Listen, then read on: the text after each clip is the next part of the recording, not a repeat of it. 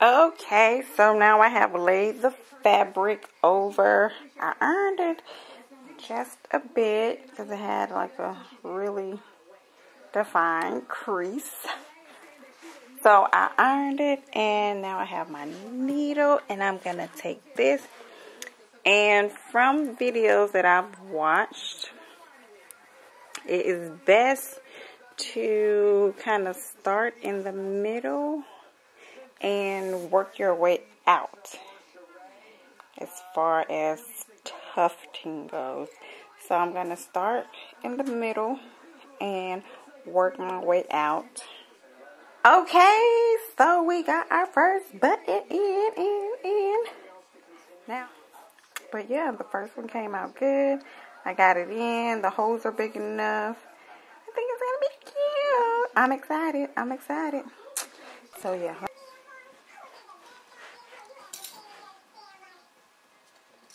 So here, got my scissors, wax.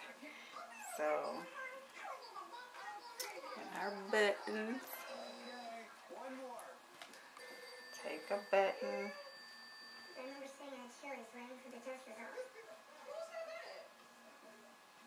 Was that Portia? It's real. I remember singing at Sherry's waiting for the test results. We'll take. Thanks for playing. When we come back, more with Mimi plus our Marshall and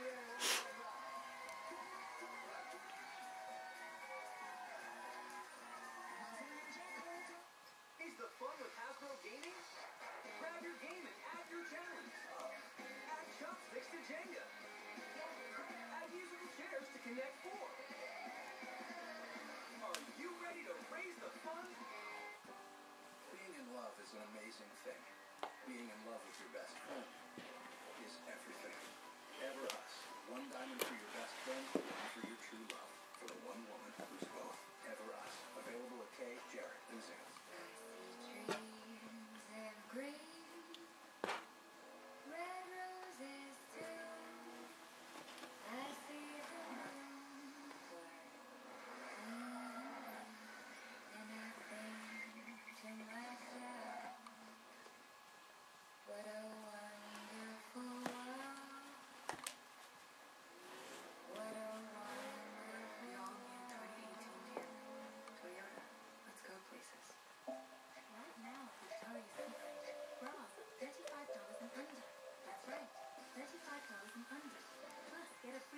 And we got our crease right there.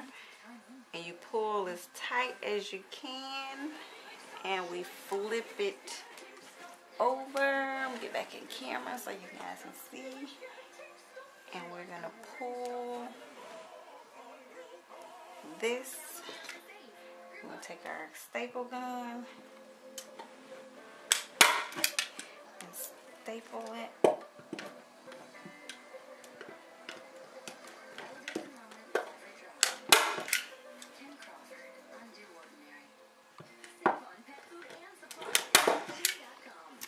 Like so. And we flip it back.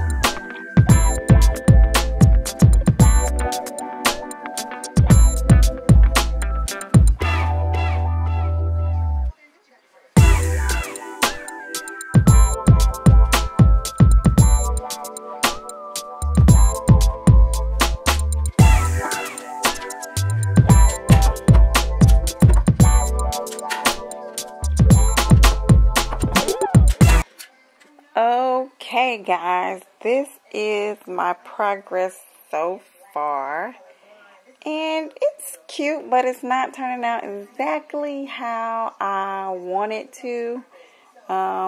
It's definitely some,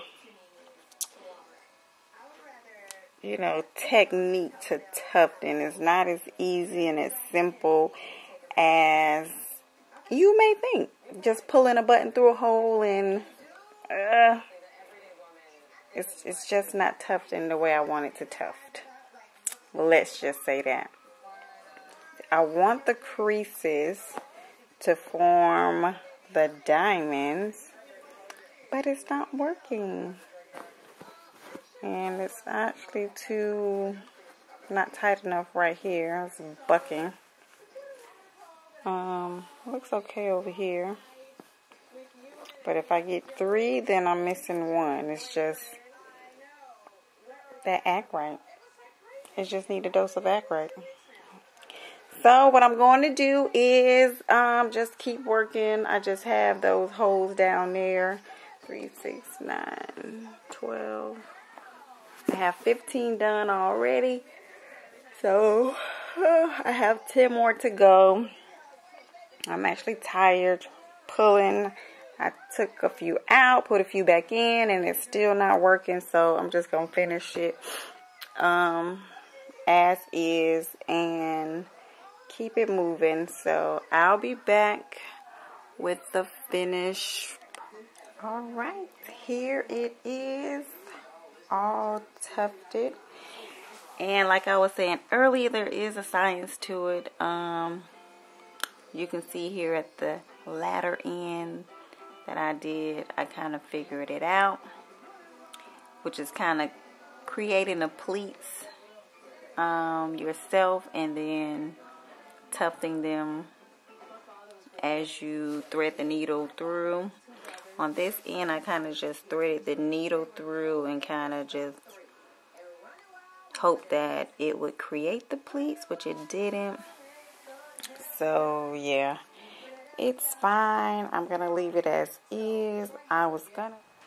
Okay, so these are the legs that I have for the tufted bench, and this is the paint that I purchased from Lowe's.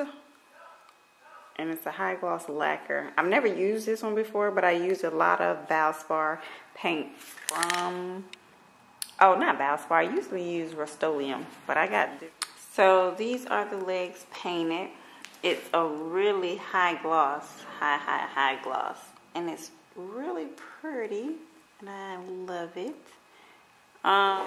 Okay, so while the legs are drying, I'm going to go ahead and screw the hardware on.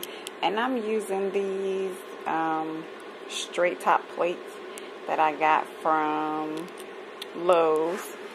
They were like $2 and like 48 cents a piece. And I'm going to screw these into the corners.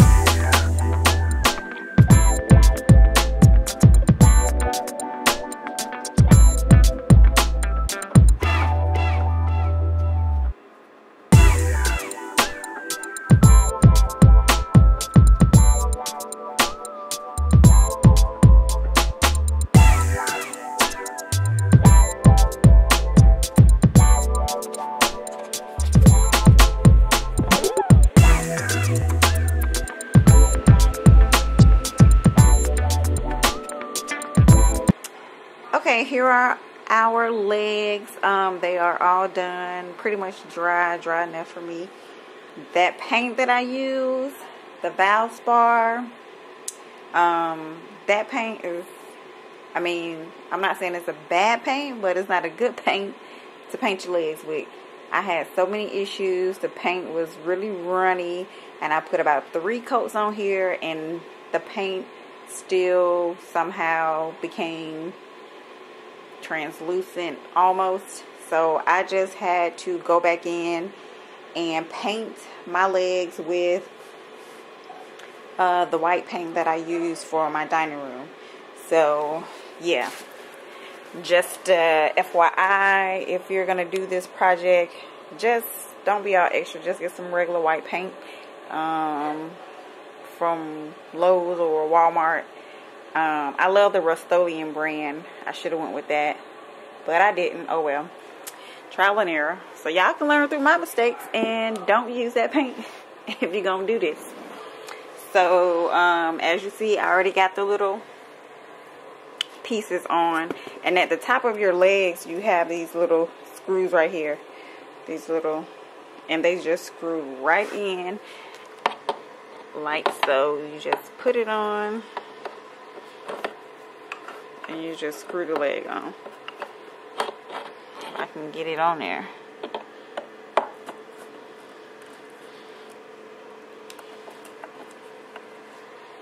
Yeah, you just screw it on like so.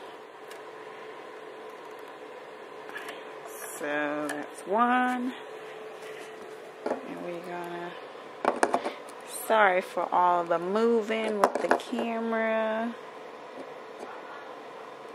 but I'm trying to do this one-handedly.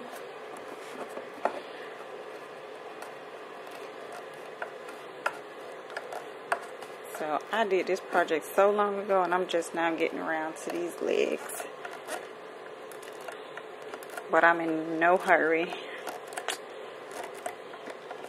to do any of the projects that I'm doing in my house, because it's my house and I move at my pace.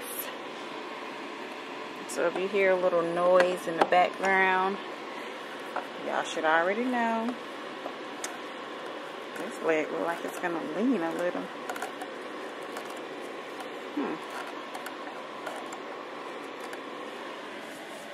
It does look like it's leaning. We'll see once I set it up. I don't know what that's about. And we're just gonna screw the last one on.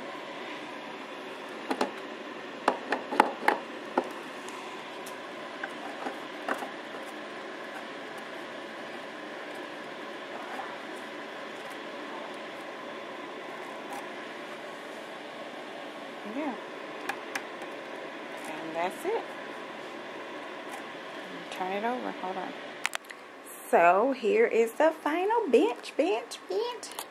My Tufted baby is completed. I thought the legs was gonna be a little too low, but the little corner things that I put on gave it a little more height. And yeah, that's it. I love the way it turned out. It's not perfect, but it's mine. And you know, if you guys attempt this, let me know.